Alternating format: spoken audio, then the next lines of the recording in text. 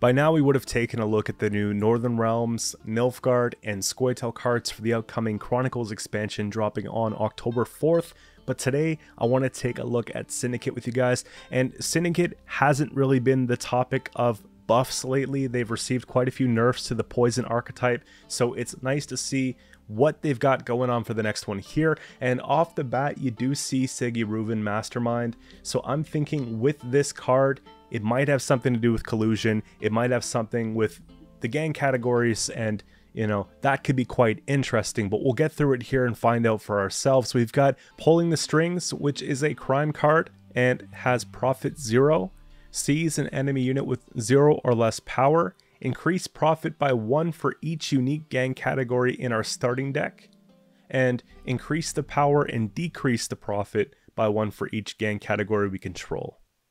So we could potentially get either 6 coins, a combination of both, or seizing a unit that's 6 power and not getting any coins. So this has the potential to play, by the looks of it, as like a 5 provision muzzle card, which is nuts because, you know, muzzle's 10 provisions, right? And it's a gold card. We have the ability to have 2 of these here, and we can go as far as playing things like the Shady Vendor and being able to get more of these. So I'm interested to see how this plays. I'm a little bit worried that it's kind of strong for a 5 provision card. It could be one of the better ones in the patch that I've seen so far at this cost, and it could very well play like a gold card. We'll see how it goes when the patch starts. Obviously, you have to build an entire deck around it, so that sort of setup does require cards like this to have some good payoffs. So maybe it balances itself out, but this is definitely going to be one of the ones you want to look out for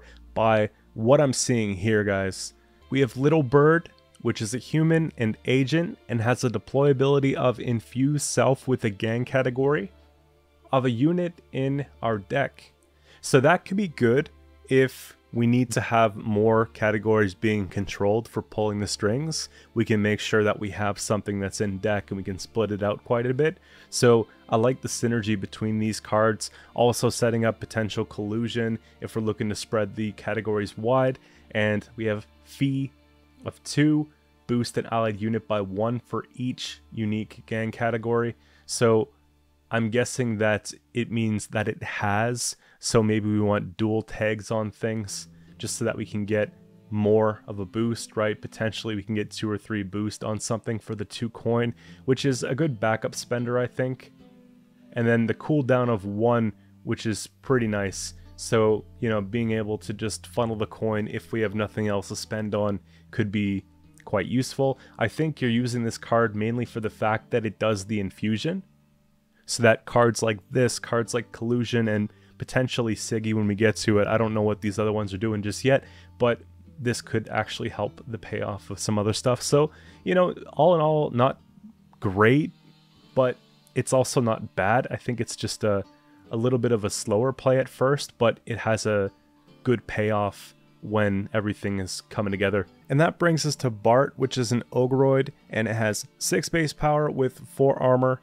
And whenever you play a unit with a gang category you don't control, gain a coin for each unique gang category you do control. So if you're worried about removal, it looks like you could play this later on.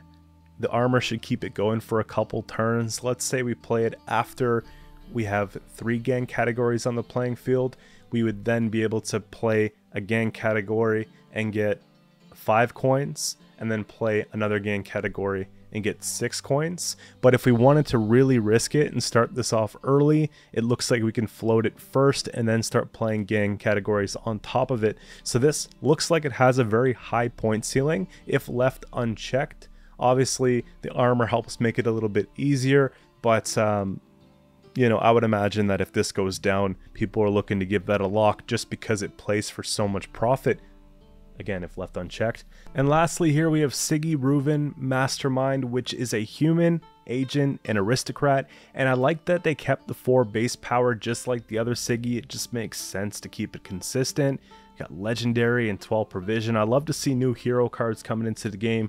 And look at Collusion and a random card from each gang category from your deck, then play 1. So off the bat, it's a tutor that gets to choose one of 2 cards and play it. but if we tribute 9, we get to play 2 instead. So again, tribute 9's not too bad, considering leader abilities like Off the Books could make it into a tribute 8. We have Madame Louisa that can make the next tribute free. We have things like King of Beggars, which would refund all the coins paid for the tribute, and this would be a really good option for it because it's a nice big tribute.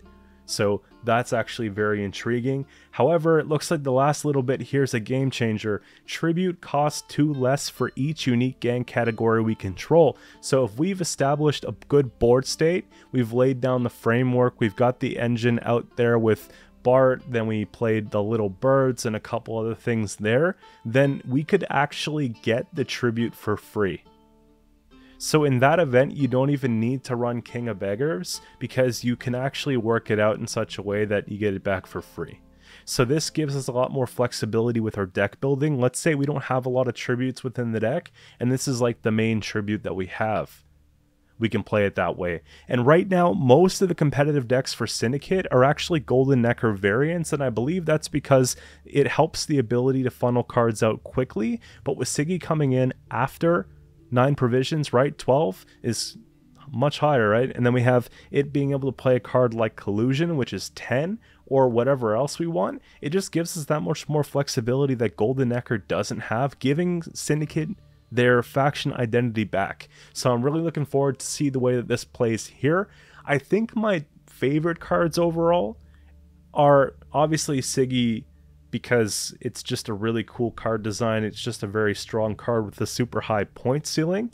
I'm a little worried it's going to be too strong, but I do think that the deck requires a good amount of skill to play, so it should sort of balance itself out there. We do have Bart, though, which is really cool if left unchecked. I'm excited to see that one in play. And of course, Pulling the Strings just has a really high point ceiling as well. This playing like a gold card, potentially being able to do it more than once, is just incredible. So these are the ones to look out for, I think. Little Bird's a good setup card. It doesn't feel like it has a lot of tempo or a big deal when you play it. However, I do like the fact that it's a backup spender. It does have the cooldown, so we could use that throughout the round, and you know, it helps set up this and this quite well. So pretty interesting stuff, right?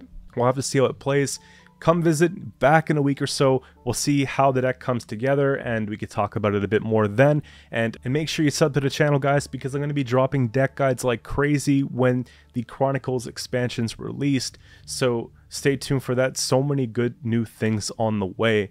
So I'm really excited about it. We'll see you guys soon, and stay tuned for the Skellige card reveal video coming up shortly.